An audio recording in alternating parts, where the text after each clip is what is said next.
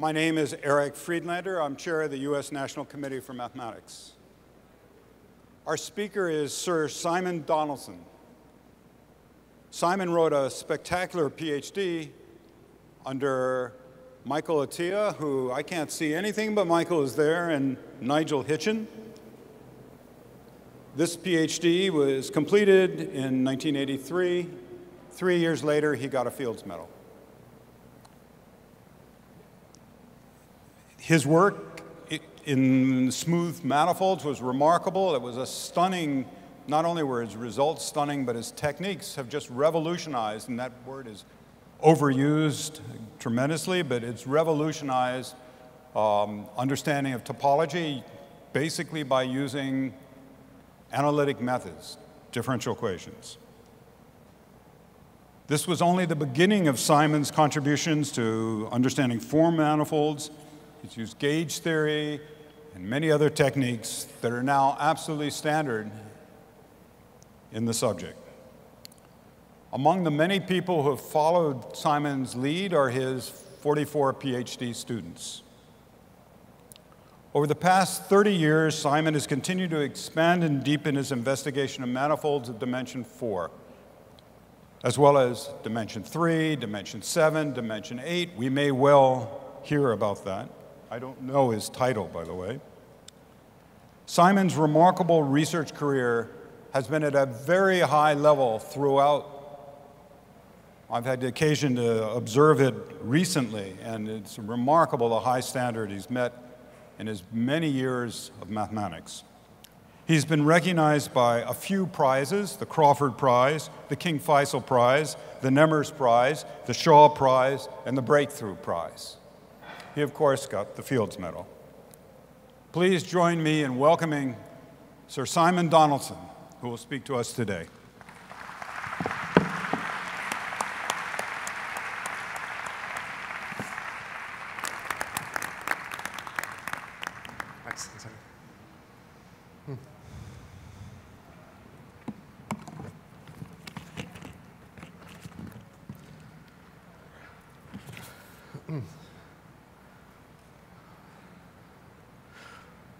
Well, thank you, Eric, for your kind introduction. It's a great honor to be here giving this plenary lecture, and I'd like to thank the program committee and the organizers for inviting me.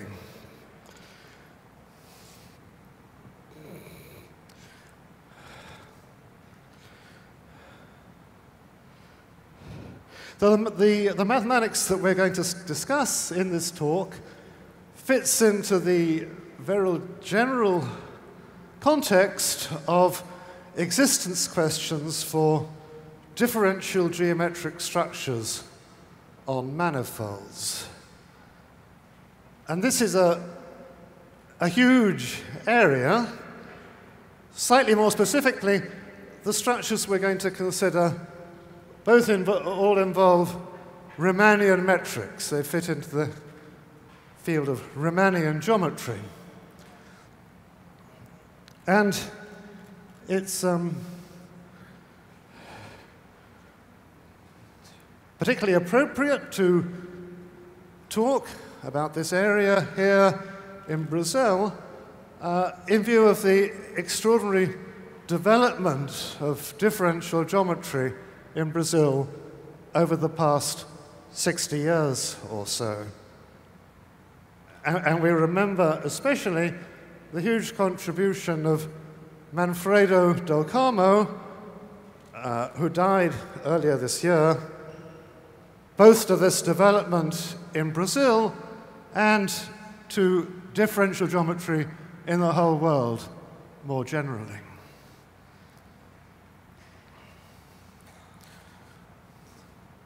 So within this huge area of studying various structures, geometric structures on manifolds, the plan for this talk is that we will discuss two different topics. Part one, we will talk about aspects of Kähler geometry in this context of complex manifolds. And part two, we will talk about some more special structures one can look at in particular dimensions, here in the case of 7-dimensional manifolds. But before getting on to that, let's get going with a brief review and recap of some basic notions in Riemannian geometry. That's to say, our setting is an n-dimensional manifold, X. So it has, around any point, we can describe points in X in terms of n local coordinates, xi. And we're considering a Riemannian metric on our manifold. That's to say, on each tangent space, we have a positive definite quadratic form. It gives us a way of measuring the lengths of tangent vectors. And in terms of our coordinates, this metric is specified by giving a matrix-valued function, gij, which determines this quadratic form in terms of the canonical basis for the tangent space given by our coordinates. So given this Riemannian metric, we can transfer standard concepts from geometry in Euclidean space to the setting of a manifold. We define the length of a path by this well-known formula. At each point, we have the standard Pythagoras formula, which computes the derivative of the tangent vector of our path. So the path is given by giving the coordinates xi as a function of some parameter t. We take this quadratic form in the derivatives, take the square root, and integrate. That's the formula for the length of a path in a Riemannian manifold. And similarly, we can generalize other concepts from Euclidean geometry, such as the angle between tangent vectors and so on. And particularly important in this talk will be the volume form defined by a Riemannian metric.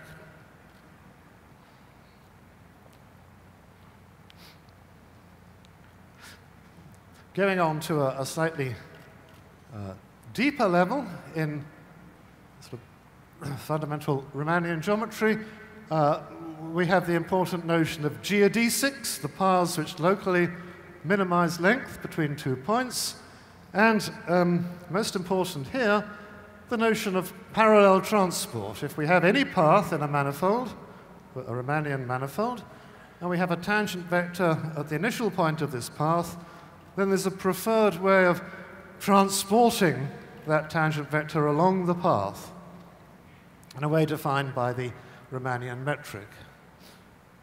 In terms of, if you'd like to think in terms of physics within the manifold, you would think of taking a gyroscope, you set it going, an axis pointing along that tangent vector, and carry your gyroscope along the path, and that will tell you how to transport your vector.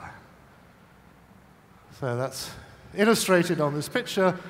We have our manifold, the green path, and a family of tangent vectors being parallel transported along the path.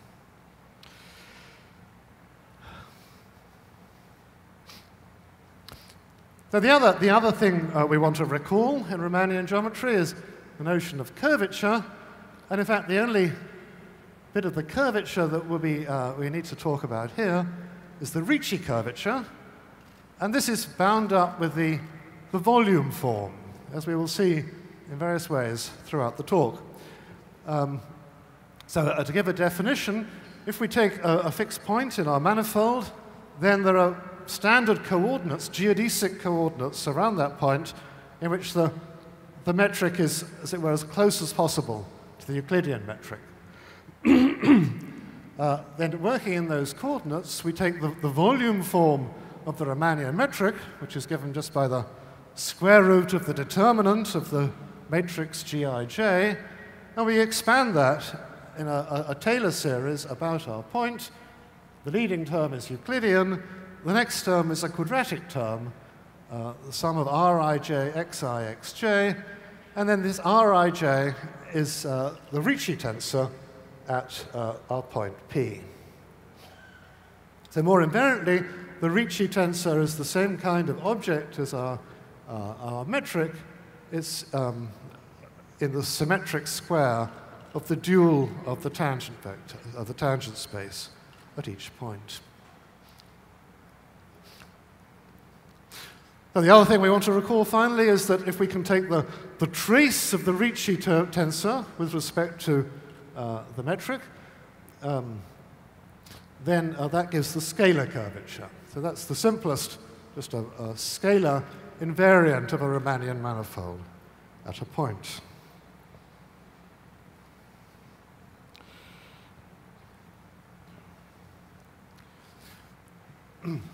So the general slogan is that, say we have a manifold with positive Ricci curvature, then this makes volumes smaller than in the Euclidean case. If we take, for example, the case of a sphere, which is positive Ricci curvature, then in the case of the two-dimensional sphere, the area of a region in the sphere is somewhat smaller than the area of the corresponding region in a flat space, in a flat plane.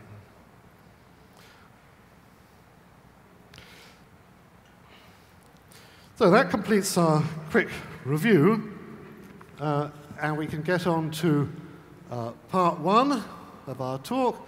We're discussing the particular kind of Riemannian metrics called Kähler metrics. And these occur when our manifold is even dimension, and it is a complex manifold. So around each point, we have a preferred class of coordinate systems given by local complex coordinates. In terms of tangent vectors, we have on each tangent space, we have a complex structure giving a map I, with I squared is -1. And a Kähler metric then is given by a structure of a metric G, as before, which is algebraically compatible with I. A way of saying that is that G is the real part of a Hermitian form on this complex vector space. And then most important, that this I, this complex actually the complex numbers on tangent vectors commutes with parallel transport. We can take a tangent vector, multiply by I, and transport. We get the same answer as transporting and then multiplying by I.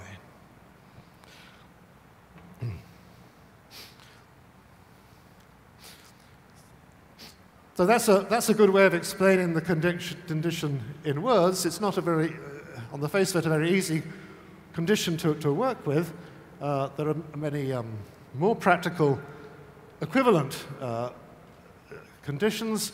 If we can define a skew-symmetric form, omega, just algebraically putting together the metric, the quadratic form, and I in the standard way, and the Kähler condition is just that this is a closed two-form.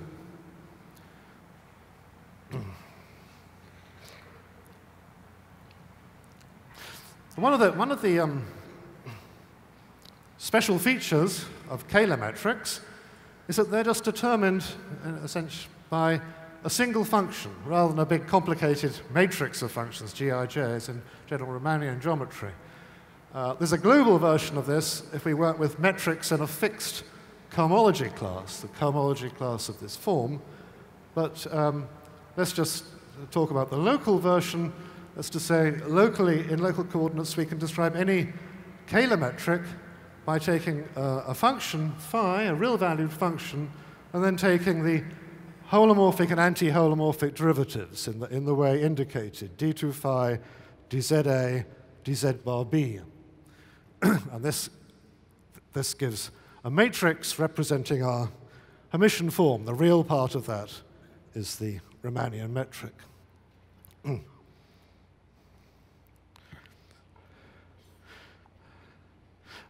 Also, for most cases of interest in this talk, the complex manifolds we will consider will be actually algebraic varieties, complex projective varieties, things defined by solutions of polynomial equations in projective space.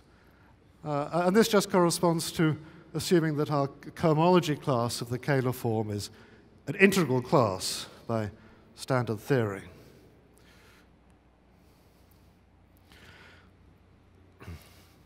So the kind of questions about these Kähler metrics that we're interested in here go back to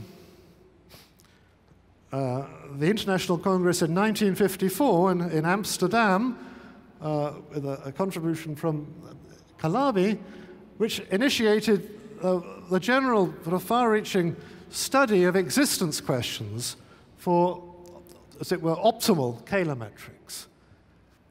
Initially, the main emphasis was on what's called Kähler-Einstein metrics. So these are ones where the Ricci curvature is a multiple, a constant multiple, lambda times the metric tensor G. So this is, as the name suggests, this is a Riemannian variant of the Einstein equations of general relativity.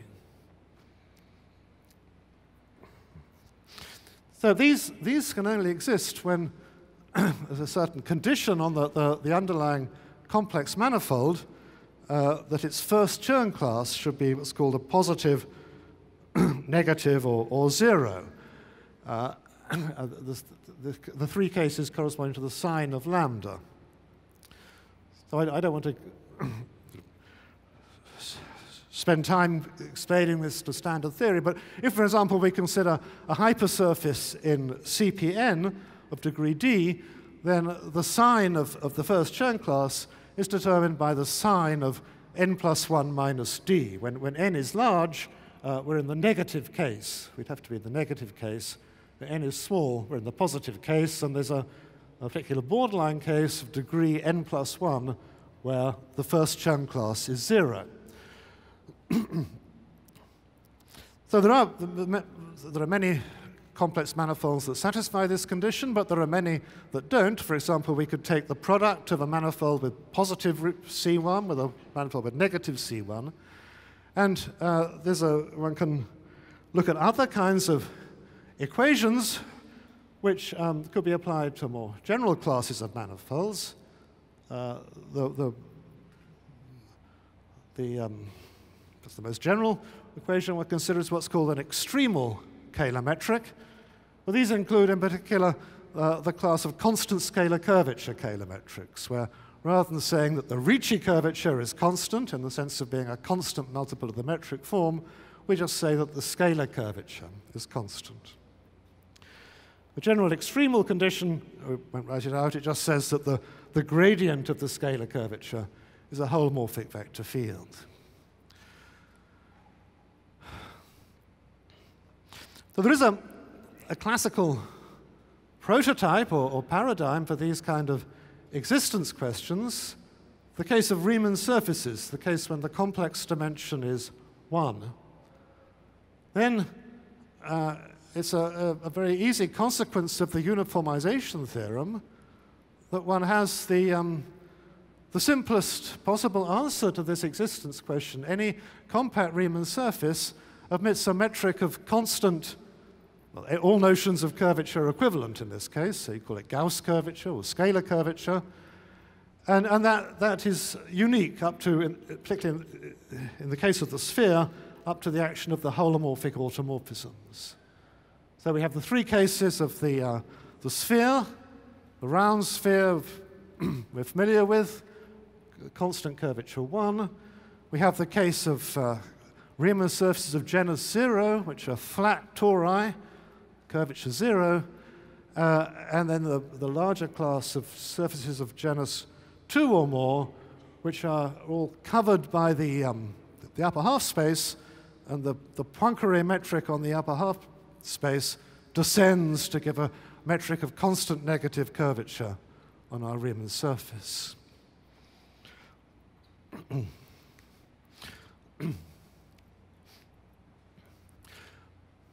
So, major progress on these questions raised by Calabi came in the 1970s with work of Yao, who completely solved these existence questions for Kähler-Einstein metrics in the case when lambda is 0 or negative. This was also contemporaneous work of Aubin in the negative case. And the statement follows exactly the pattern of what we saw in complex dimension 1, adjusted essentially, there is a solution and it's unique, up to obvious obvious action of automorphisms. The case when lambda is 0 is particularly important. This gives what's called Calabi-Yau metrics, where the Ricci curvature vanishes. And the existence of such things, compact Riemannian manifolds, where the Ricci curvature vanishes, but they're not flat, the full Riemann curvature tensor doesn't vanish. That is, in some ways, quite surprising. The analogy with relativity might suggest that they shouldn't exist. But they do. And that was one of the striking consequences of Yau's work.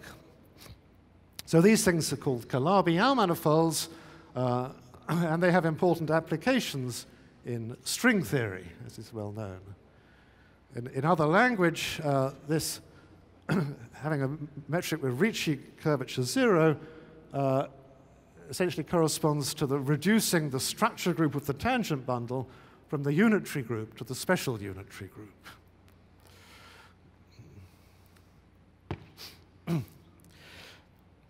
So the existence question for these Kähler-Einstein metrics comes down to a question of solving a partial differential equation, and this can be set up as a second-order nonlinear equation. We take, in local coordinates, expressed in terms of our local potential function phi, we take this matrix of second derivatives, holomorphic and anti-holomorphic derivatives, and take its determinant, and we set that equal to e to the minus lambda phi.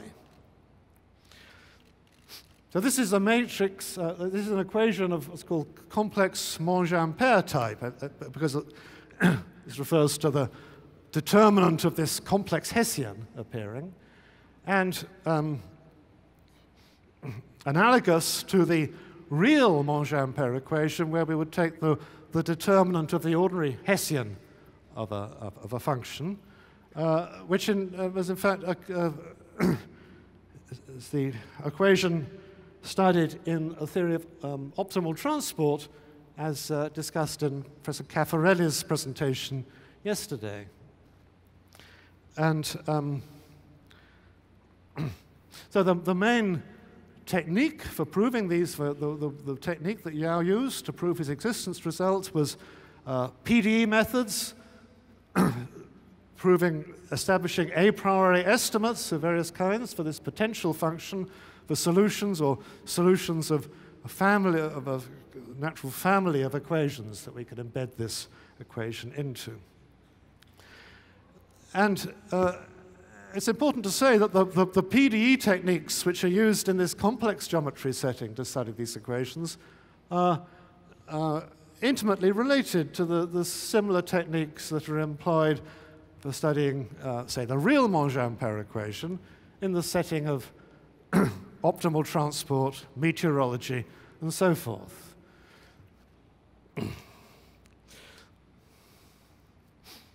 So, since the 1970s, the work of Yau, the most of activity in this field has been two directions. One is the study of Kähler-Einstein metrics in the positive case.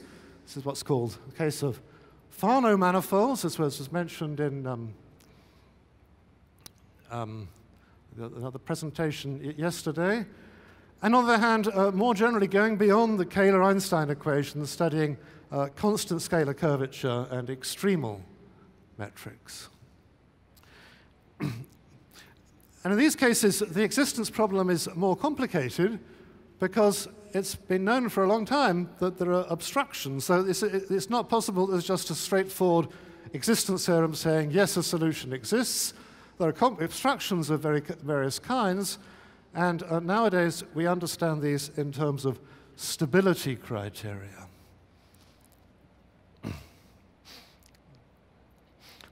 So I will not go into great detail. The notion of K-stability, which turns out to be the relevant one, was introduced by Tian in 1997 and somewhat refined by myself later. I won't give a detailed technical definition, but this is a criterion, a numerical criterion on degenerations of our complex manifold. So by degeneration, we mean a family of complex objects, say xt, parameterized by a complex number t, so that for t not equal to 0, these are isomorphic to our original complex manifold x, but when t is 0, we get something potentially different.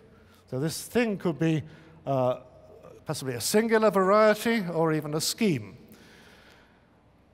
So the most basic example to have in mind would be where x is, say, a conic in the plane, and then we can degenerate that smooth conic to a singular conic given by a pair of lines, just by considering in affine coordinates an equation of the form xy equals t. For t non-zero, the solutions are all isomorphic, but when t is 0, we get something different.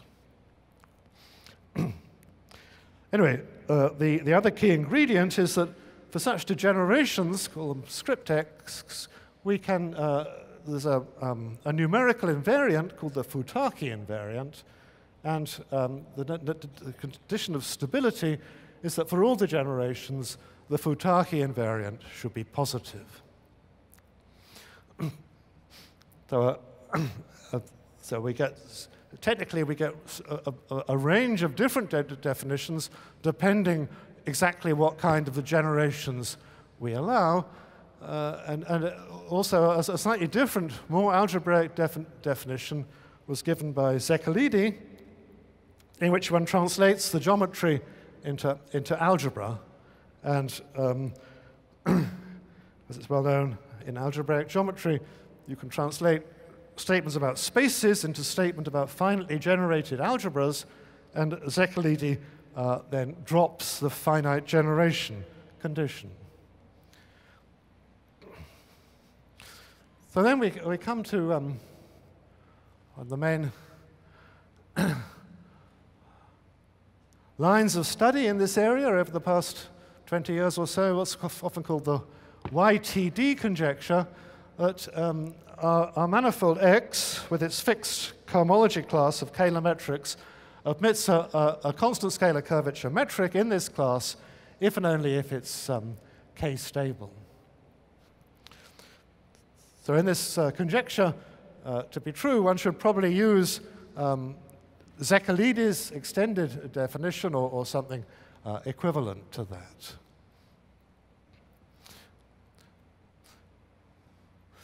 I should also say that this link, or conjectural link, between stability, which is a purely algebro-geometric condition on our manifold, and the existence of this differential geometric object, this fits into a very general pattern of results that have been developed since the 1980s, largely in originally in the framework of studying Yang-Mills theory, connections on vector bundles, possibly vector bundles with extra structure, and a relation of that to the algebro-geometric notion of stability for vector bundles. So this has been a very well-developed field since the 1980s, in fact, reaching back earlier than that to work of Narasim and Seshadri in the 1960s, the important work of Atiyah and Bott in the early 1980s, pointing out this kind of relationship.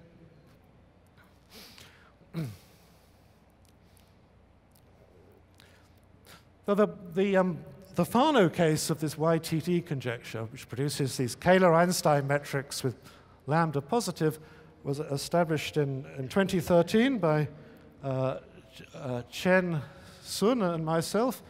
But this was discussed in the last ICM, in the lecture of Zekalidi, so I'm not going to dwell on that now. Since then, there are different proofs have come out. First of Datar Zekalidi, a proof of using Ricci flow by Chen, Sun, and Wang, and another proof of Berman, Books, and Johnson.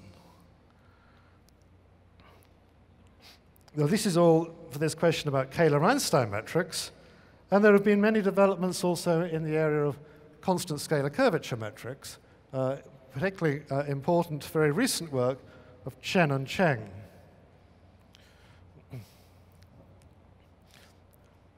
So let's try to give the flavor of some important ideas in this existence theory. One set of ideas is the role of infinite dimensional geometry of the space of all Kähler metrics. So here we consider Kähler metrics in a fixed Kähler class, so they're essentially parameterized by a function, phi. And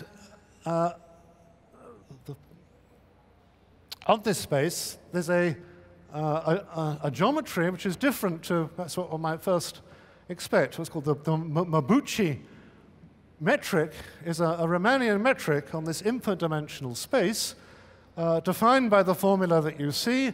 You take an infinitesimal variation, delta phi. The norm of that at a given point is given by the standard L2 norm, but defined using the volume form of the metric determined by phi. So it's not obvious at all from the formula, but this turns out to make the space of Kähler metrics H formally into an infinite dimensional symmetric space. One takes the suitable definition of a standard symmetric space in Riemannian geometry, extend it to infinite dimensions, then this example satisfies that condition.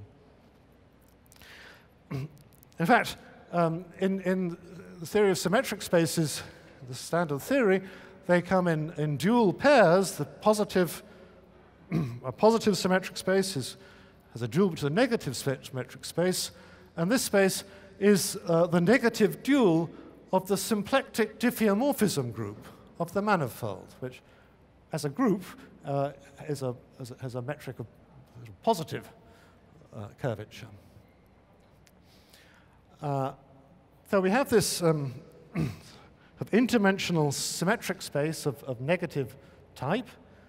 And then the other key thing is that we have a functional, the Mabuchi functional on this, a real valued function, which is, I won't give the formula here, but the critical points are exactly the constant scalar curvature metrics. We will, if time permits, we will see explicit formulae for these things in a special case in a short while.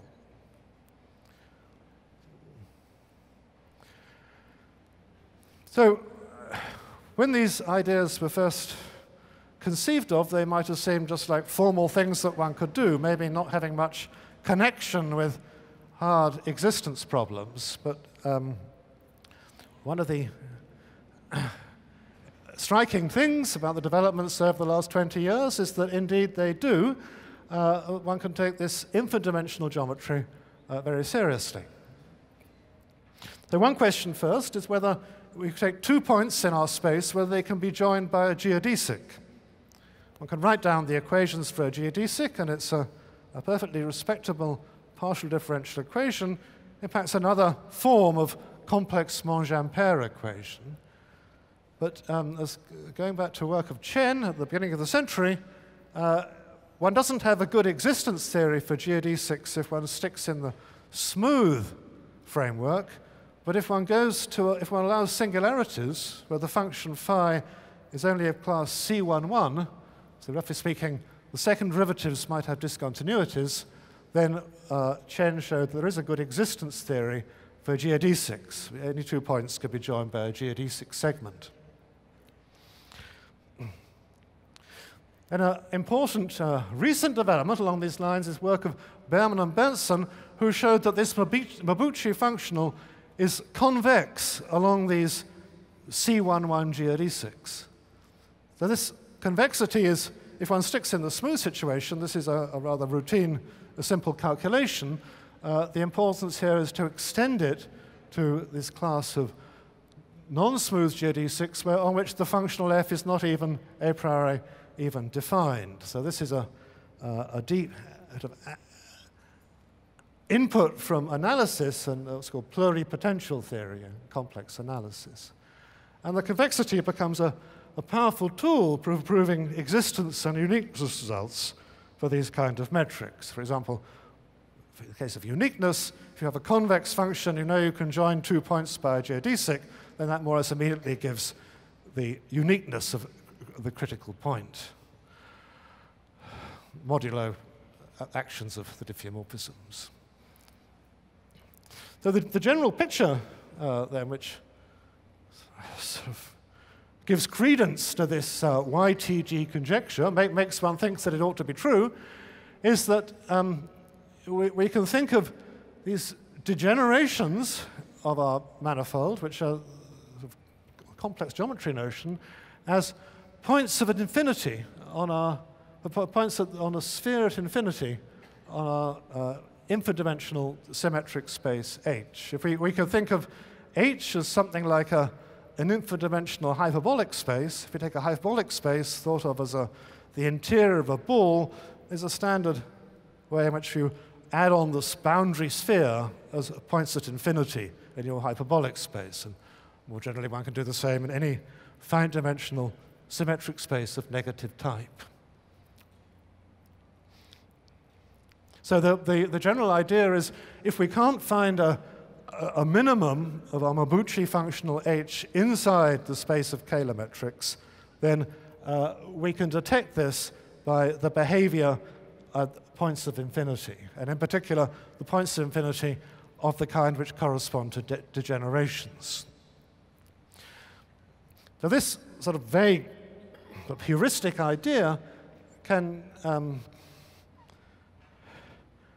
one can think of many technical developments over many years as making this heuristic idea precise, moving towards making this precise. So, for example, the definition of Zeccolidi, one can that brings in more points at infinity, essentially, allows one to a larger class of points at infinity. So this is the schematic picture. We have a blue, let's get that. This is a blue geodesic segment joining 2 Kähler metrics. Supposing the idea is that supposing we try to minimize, say, our Mabuchi functional, giving a family, say, corresponded by the green path, if that doesn't converge inside the space of chemetrics, then it should wander off to infinity somewhere, and then we should look at that point of infinity, and the fact that, as it were, we're decreasing the Mabuchi functional as we go towards there, that's precisely the sign of this Futaki invariant. That's the general idea.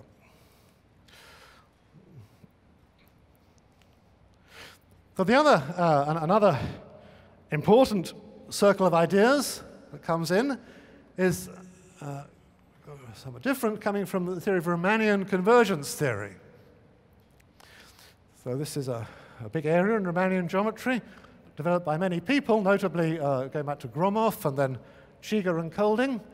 If, for example, we consider a sequence of Riemannian manifolds with fixed volume, bound on the diameter, and control of the Ricci curvature, say a bounded Ricci curvature, all satisfying a fixed bound, then a statement is that there is a subsequence so that these Riemannian manifolds converge in what's called the Gromov-Hausdorff sense. This is a general notion of convergence of metric spaces to some metric space as a limit.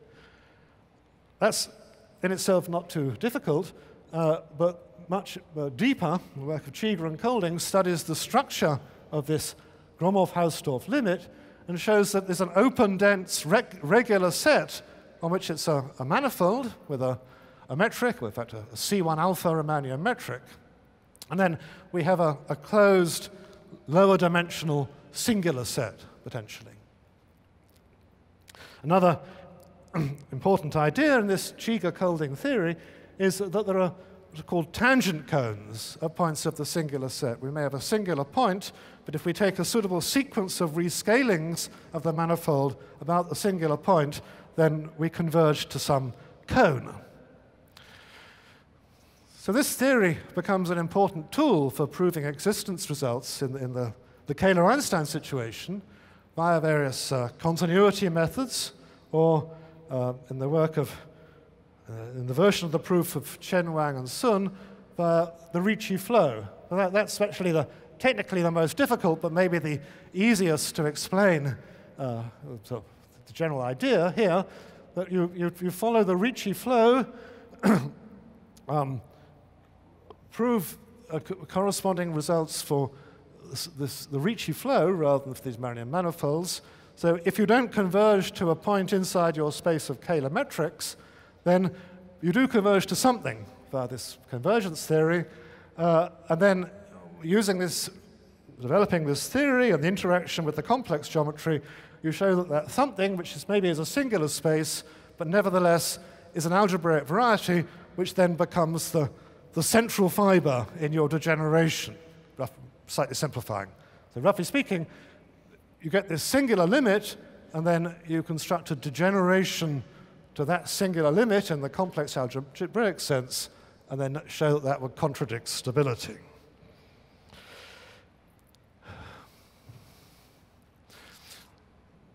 So the existence theory in this setup is well developed, but perhaps more interesting than just the existence statements by themselves is the great flowering of interactions between the complex geometry, which here we mean really complex algebraic geometry, and the Riemannian metric geometry, which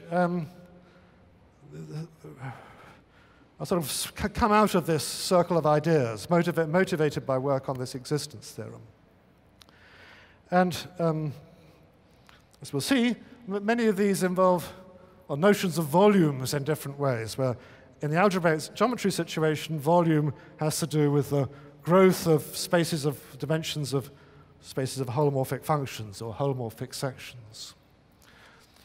So a beautiful example of this is a result of Fujita, which says that projective space maximizes volume. So if we consider a Kähler-Einstein metric, and we normalize so the Ricci is equal to G, then the statement is that the volume under that condition is at most this explicit constant, which is precisely the thing you have if you take the standard metric on the complex projective space. Actually, there's a typo. M here should be X. So this is a purely differential geometric statement and is a very natural one. If we dropped the Kähler condition, then a standard comparison theorem in Riemannian geometry would say we had the corresponding inequality, but on the right-hand side we would get the volume of the sphere of the appropriate size. So it's very natural to say if we impose the Kähler condition, how do we maximize the volume? But while it's a purely differential geometric statement, the proof of Fujita is algebro-geometric, translating this into a statement about k-stable Fano manifolds. Another direction pursuing this Cheeger-Kolding theory, we have, supposing we take, say, a sequence of Kähler-Einstein metrics that has a Gromov-Hausdorff limit, which one can show is actually a complex algebraic variety. And then the question comes, how can one describe the Cheeger-Kolding tangent cone, which is a part of this metric theory, in terms of the algebraic geometry of this variety? So there have been many developments on this in the last few years. One can define a valuation, what's a suitable algebraic geometric gadget on the local ring of holomorphic functions around our point by the formula shown. This is essentially saying that one needs to prove that this formula is well defined, this limit exists. And that's essentially saying that any function has a well-defined order of vanishing. And that order of vanishing defines a valuation. So this was considered in work with Song Sun. And we showed that, well, slightly simplifying, if we're given this valuation, then one can determine the tangent cone from that. Then the question arises of how is this valuation determined entirely algebrogeometrically, not referring to the differential geometry. So in this formula, because we're looking at the maximal value of the function over a ball of radius r, that brings in the differential geometry. But there is, it turns out, as has been shown by work of Li and Liu and Li, Wang, and Xu very recently, a purely algebrogeometric characterization of this, again via a kind of a volume maximization condition. So the upshot is that one gets a completely algebrogeometric description of these tangent cones. And the related results of Hein and Sun achieving the same end for many kinds of singularities. Another direction is the work on moduli spaces of algebraic varieties. The existence of these Kähler-Einstein metrics means that if we immediately get the existence of a moduli space of k-stable Fano manifolds as a separated space, a Hausdorff space. So this gives an important contribution to the algebraic geometry of moduli spaces, and one can also go on to consider the question of compactifying these moduli spaces. Using this Gromov-Hausdorff convergence gives natural compactifications, which can be compared with algebrogeometric compactifications in which one allows singularities of a certain kind. And again, there's been a lot of activity in this area, which also extends into the case of Calabi-Yau manifolds and the manifolds of general type, where these same kind of questions arise in studying moduli spaces. And all of this can be seen as a generalization of the Deligne-Mumford theory of compactified moduli spaces of Riemann surfaces, which can be studied either algebrogeometrically or in terms of hyperbolic metrics, as we discussed in the classical situation. So the more on these developments, more details about this you could hear about in the lecture of Song Sun in this Congress. So time is running slightly short. So I think I'm going to miss that short section to get on to part 2 of my talk. I was hoping to talk more about the work of Chen and Cheng very recently, but the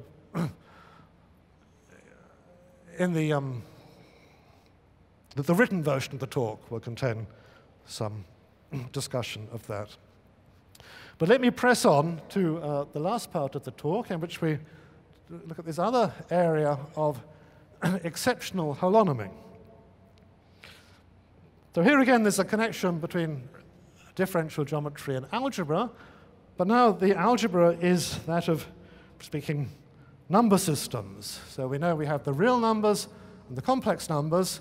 It's natural to ask, what are the possible number systems?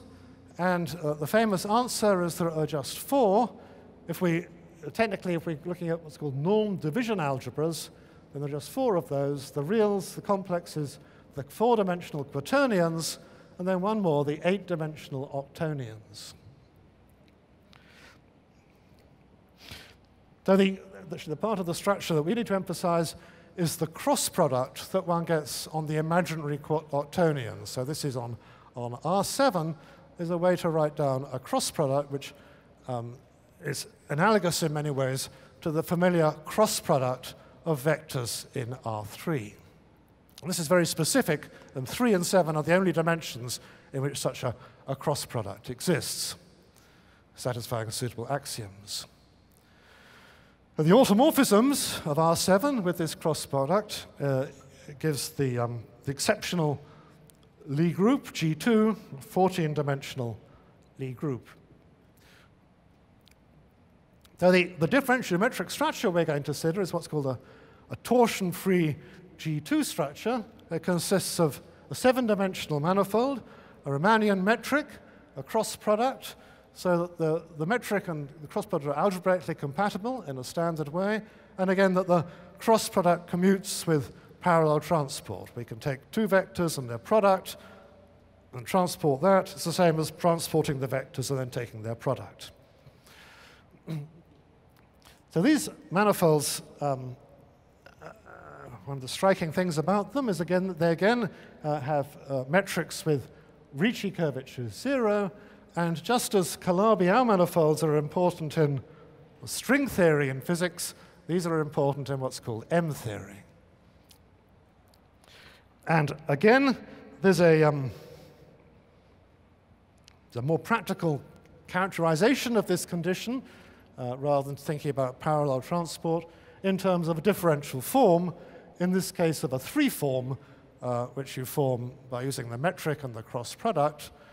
One can recover the cross product from this a suitable kind of positive three-form, and then the condition is that this three-form is closed and also co-closed with respect to the Riemannian metric.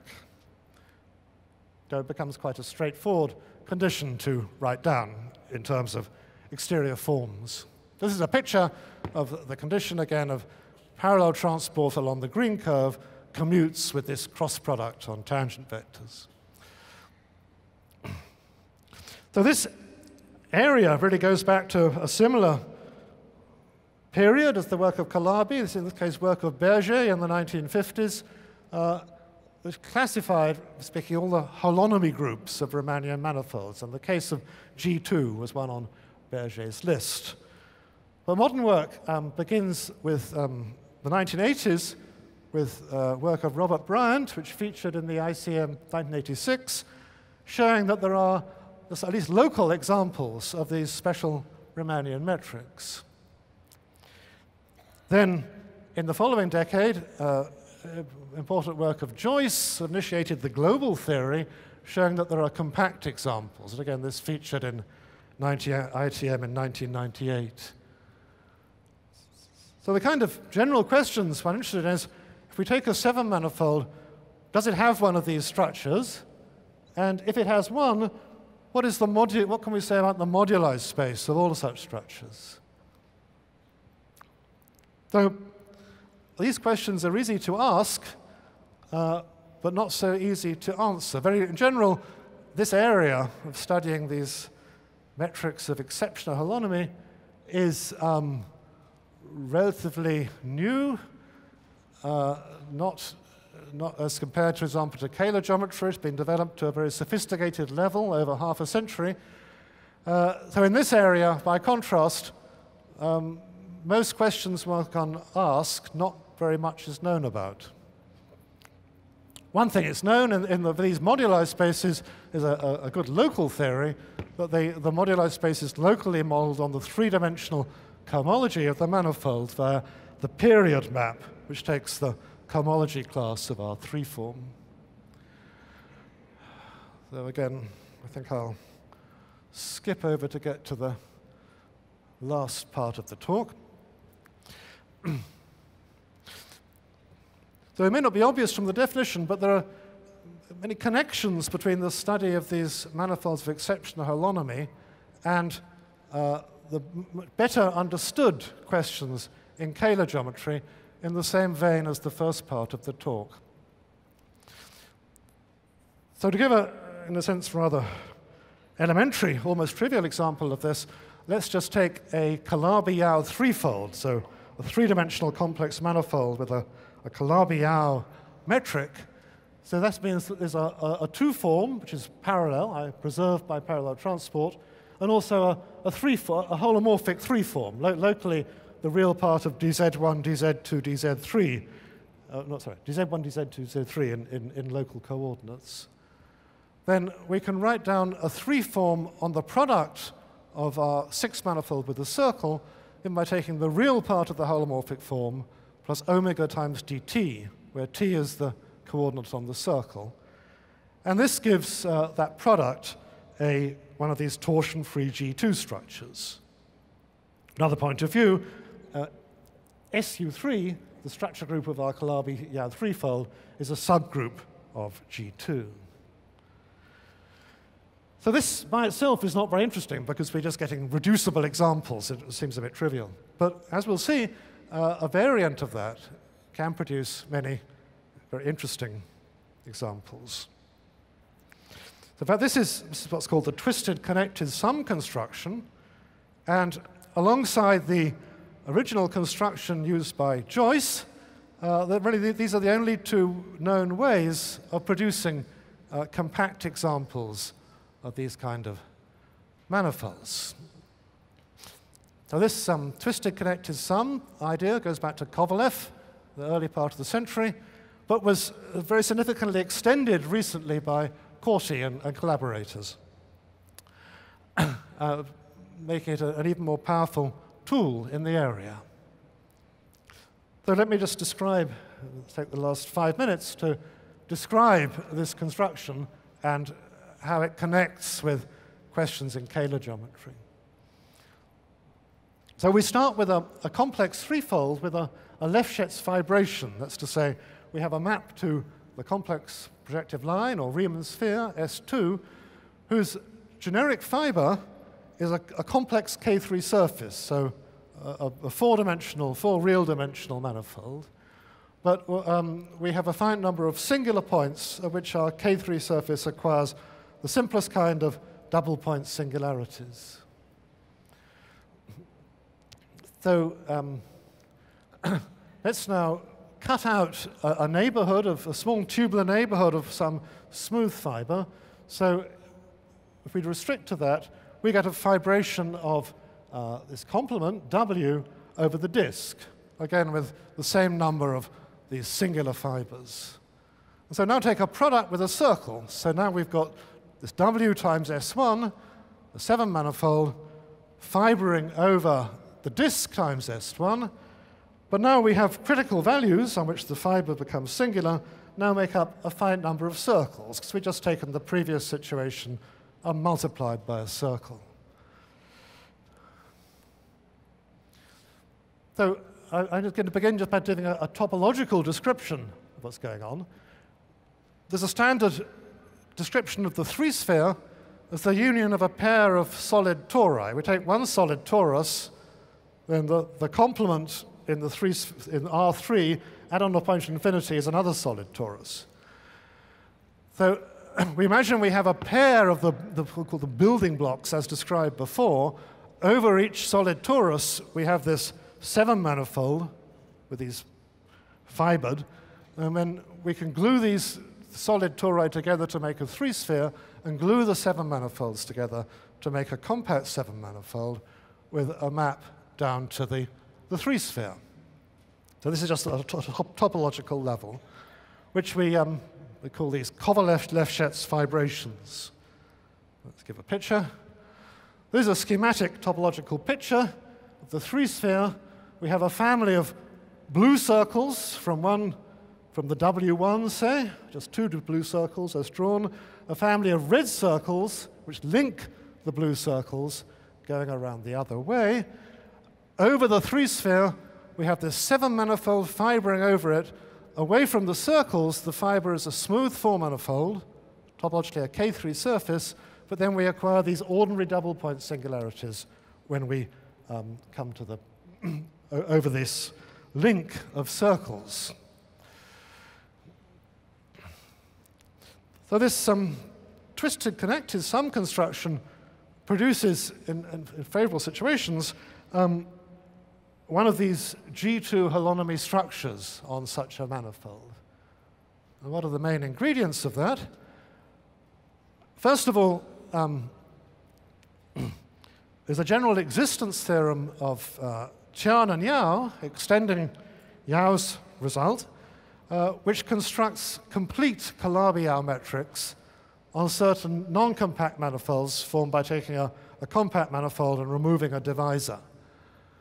So refinements of that can be applied in our situation to get a Calabi-Yau metric on the complement of a fiber in W, which has a cylindrical end. The end is modeled on the product of the K3 surface and a circle and the real numbers. So we can take the product of the circle with that, and then we get one of these reducible G2 structures on that product, as we explained a few slides back. So that object by itself is not very interesting, because it's just a product with a circle of something we knew about, roughly speaking, for many years. But then the next thing to do is to take a pair of these things. So we take another setup with a W2, and then we have two things with these cylindrical ends. And the key ingredient in the cylindrical ends is a K3 surface with, in fact, a Kähler-geometric on the K3 surface. But then there's a certain matching problem that we don't have time to describe in detail, but saying, can we construct these two things, W1 and W2, so that the K3 surfaces match up? In fact, this involves a subtlety of one has to perform what's called a hyperkähler rotation. On a K3 surface has the special feature that it has a hyperkähler structure, they have an action of the quaternions on the tangent space. So there's a whole family of complex structures, and the obvious complex structures on these things don't match up, but the hyperkähler rotated ones do. So this is a bit too technical to explain in detail, but the point is that there's an enormous amount known about K3 surfaces. This is a complete description of the Kähler of the moduli space through what's called the Torelli theorem, and then this matching problem can be solved in many situations, sometimes involving sophisticated lattice-theoretic questions, involving questions about whether one can embed the cohomology of your Fano manifold in the cohomology of a K3 surface, respecting the integer lattices. But this relies on very sophisticated algebraic geometry. So next, finally, once we have these two things, we have these two manifolds with cylindrical ends, and the ends match up, so we can sort of glue them together. We don't get, in an obvious way, an exact solution to our equation, but we get an approximate solution.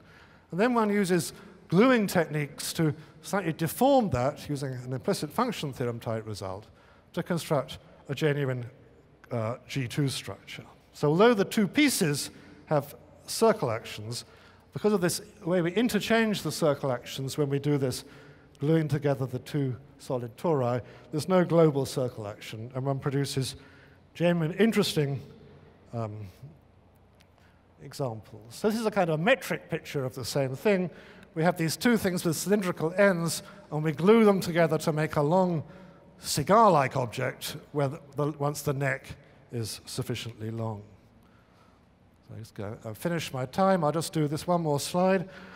So this, as I say, this construction has been around for some years, but it has been developed in many ways we don't have time to go into, in the last few years, giving sort of new life to this subject. In particular, by refining the construction and solving this matching problem in case of increasing sophistication, various interesting phenomena can be shown. As I've just mentioned, work of Crowley and Nordstrom, which show that one can construct 7 manifolds x1 and x2, both of which carry these same torsion-free G2 structures, which are homeomorphic but not diffeomorphic. So remember the famous existence of Milnor constructing exotic smooth structures on the 7th sphere. This x1 and x2 would differ by a connected sum with one of Milnor's exotic spheres. Well, I'm out of time, but I hope I show that there's this other area involving these special structures in 7 dimensions, which interacts with the Kähler geometry. It's been extensively developed over many, many years, but also with other subjects such as topology of manifolds, smooth structures, and many other things. And I expect there'll be other developments in this area to be reported on in ICMs in the future. Thank you.